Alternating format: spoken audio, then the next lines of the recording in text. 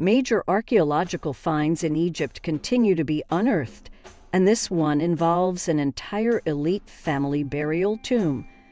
Archaeologists have found a new ancient Egyptian pharaonic tomb belonging to an important royal official that is roughly 2,500 years old. The recently unearthed Egyptian pharaonic tomb includes the graves of family members and a trove of important funerary artworks and grave goods.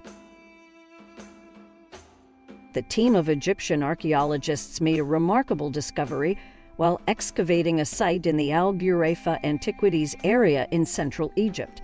This is their fourth season digging in the area, which was once an acropolis and today is known as Tuna el-Jebel. They have already made several important finds at the location, including a limestone coffin of the high priest of Jehudi, Egyptian god of the moon and wisdom.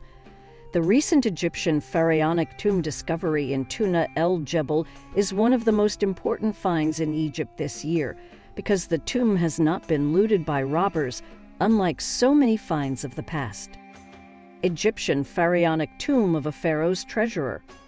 Mustafa Waziri, Secretary General of the Egyptian Supreme Council of Antiquities, said that the team found a burial area that consists of a 10-meter deep burial well that leads to a large room with niches carved into the rock.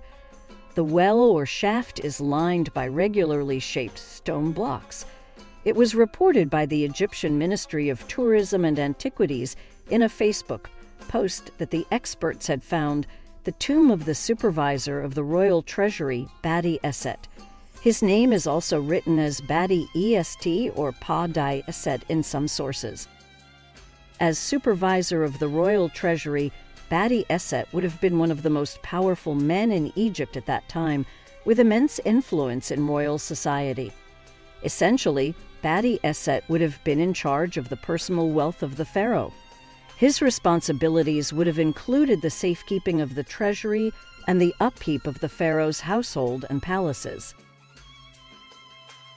Badi Eset's Egyptian pharaonic tomb was full of grave goods. The ancient pharaonic tomb was dated to the late period of Egyptian history, which is the era from the 26th to the 30th dynasty. Also found in the tomb were two beautiful limestone statues. One is in the shape of the Apis calf, a sacred bull, which was worshipped in Memphis. The other statue is of a woman, possibly a goddess. The figures are in a remarkable state of preservation. A canopic vessel was also found, made of alabaster in the form of the four sons of Horus, according to the Egyptian Independent. This is a sealed jar that usually contained the viscera of the deceased. The Facebook page of the Ministry of Tourism and Antiquities quoted Mr. Waziri as saying that the canopic jars, made of limestone, are some of the most beautiful jars that have been found. These were funerary figurines, and they were interred with the dead so that they could act as servants in the afterlife. The tomb also contained nearly 1,000 Ashapti figurines made of tin-glazed pottery.